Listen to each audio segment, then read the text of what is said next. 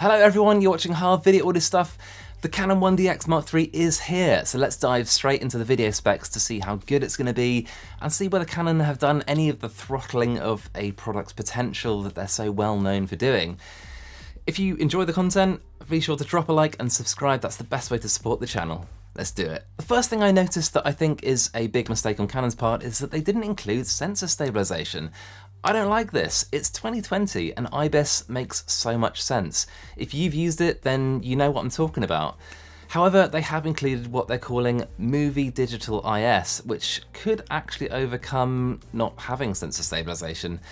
The way it's going to work is it will crop into the sensor a little bit in the same way as software stabilization works, but given that it can shoot in 5.5K without cropping into the sensor, this could be okay. The 1DX MkIII has so many shooting modes, too many to list right now, but the headlines are, which I'm sure you already know, are that it shoots up to 5.5K internally in 12-bit RAW up to 60 frames per second. That's huge. It's going to use the Canon Cinema Raw Light codec from the C200, which has a data rate of up to 2.6 thousand megabits per second. Nuts, right? But great if you need it. Personally, the option I prefer would be the 4K 10-bit 422 log recording, which uses the brilliant H.265 codec, and it's a data rate of, I think, 340 megabits per second, and if you want a full fat version, it will do at 1000 megabits per second in all I mode. The downsides here are that Canon's brilliant dual pixel autofocus is disabled when filming at 50 and 60 frames per second in these modes. A little bit annoying, however, you do get peaking, which is a nice feature, good of Canon to add that. One thing I found difficult to find any information on is the high frame rate capabilities in video.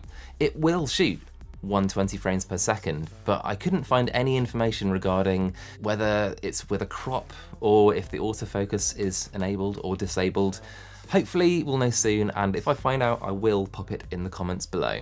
Of course, the 1DX MkIII uses CF Express cards, which in my opinion are great and really fast, but they're expensive, and for some reason the readers seem hard to find, but not sure why.